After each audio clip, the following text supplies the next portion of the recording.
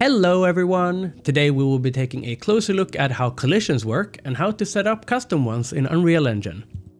As an example, I've imported this hallway mesh here, and we can see when I try to go through it that I'm getting stuck on the mesh collision for some reason. Opening up the Show dropdown, we can go down here and choose to see collisions. And we noticed in the wireframe that the collision of the hallway is pretty much encapsulating the entire mesh as one big block, meaning that there's no opening in it and we can't walk through. Let's move over to the mesh editor by double-clicking the asset. Here we can get a better view of what's going on and what to do next. Here we will have a look at the different collision options we have available to us, and first off is the simple collision. Again, let's open up the show menu and you can find checkboxes for both simple and complex collision views. Let's view the simple one, as this is what will be used to calculate player collision. As mentioned, we can see that the generated simple collision is pretty much a large box around the mesh, meaning we can't enter it in game. Now, let's have a look at the complex collision instead. If we check the complex collision option as well, we can see that we do have another collision mesh ready. This one is generated from the mesh topology, so we will follow the mesh exactly instead, which might be better suited for what we need. So how do we make Unreal use this collider instead of the simple one? Let's head over to the details panel on the right side here. Under the collision properties, you have a section called collision complexity, which is pretty much an option for what kind of collision Unreal should use in different situations. Let's click that and choose the bottom option, use complex collision as simple.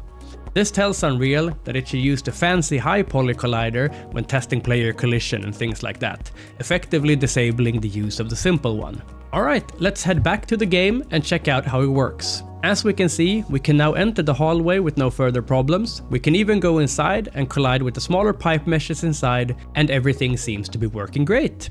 However, this way of doing things can become quite performance heavy if done everywhere, since the collision meshes are very dense and most likely they do not need to be that way. As we can see here for this mesh, I'd argue that the pipes don't need separate colliders, and we can also see that the lamp on the ceiling has a collider as well. And this brings us to the next way of doing collisions, which are custom collision meshes that we model in a 3D software. It's a bit more time consuming, but definitely one of the better ways of creating good colliders. Let's head over to Blender and have a look at how that's done. Here we have the hallway mesh, and what the plan is to do is pretty much to create a very low poly version of that mesh that follows the basic geometry. Looking at this, we'll need a box that follows the walls, floor and ceiling, and a small ramp on each side that will cover the stairs, and also an opening on both sides. As you can see, I'm not creating separate collisions for the pipes. I don't want the player to walk through them, so I just make the walkable part of the hallway smaller. It makes the mesh lighter, and also I won't have to worry about the player getting stuck on or between the pipes like I did on the complex collision mesh. When done, do a quick double check that the collider model fits well with the base mesh that it will be applied to, so that the player won't either go through the mesh or get stuck on something weird. Also good to remember to check normals of the mesh. Since I based mine on a box, they need to be flipped. If that's the case for you, just go into Edit Mesh, Normals, and then Flip. When all is done, export the mesh as an OBJ or FBX and call it something that you can remember is a collision mesh. Back in Unreal, I create a folder for the collision mesh and press the Import button. Import the mesh as you would any other. Double-click the collision mesh. Since this will also use a generated simple collider, we need to change that by pressing the collision complexity dropdown and again choosing to use complex as simple. Now it will use the wireframe we modeled earlier. Let's head back to the hallway mesh and double click that one. Let's show the simple collision to see the changes we're making. In the details panel, click the checkbox Customized Collision, and then under the complex collision mesh, choose the model we just created.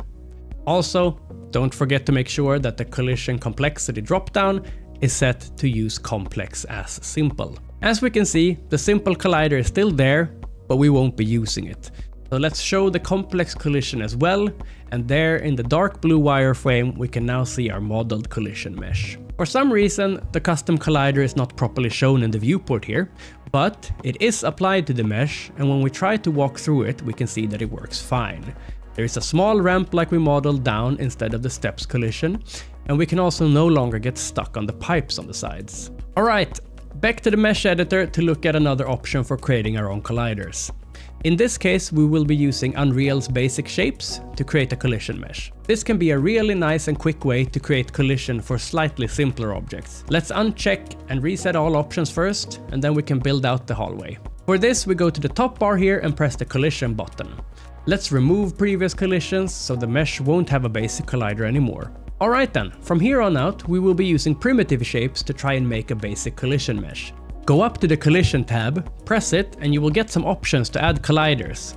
In my case, I'll start with a box, and from here on out we can resize and move the wireframe of the collider around. You can add more colliders by going up to the menu or by alt-dragging the one you've selected. My goal here is pretty much to create one box for each section of the hallway.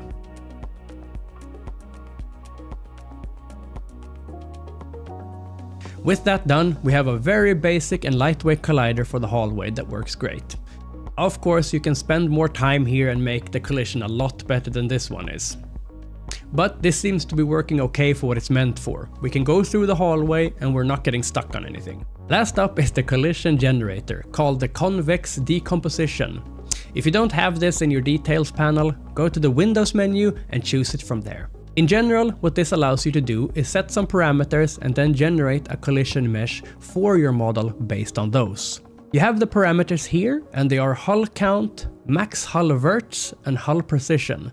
They correspond to how many hulls or parts are allowed to be used to generate your collision, how complex each part can be, and how close each part will try to be to the base mesh. Clicking apply to generate something, we can see that Unreal generates this thing. It's not really what we want, and I in general don't think this tool is the best for meshes like this with holes or some parts that don't need collision, etc. Because even if we bump the options up and make a more dense mesh, it still does not get things right. This could be a good option for a simpler model, like this structural beam for example. Alright, and that is everything for this time. I hope you've learned something about collision meshes in Unreal, and thank you so much for watching, and have a great rest of the day.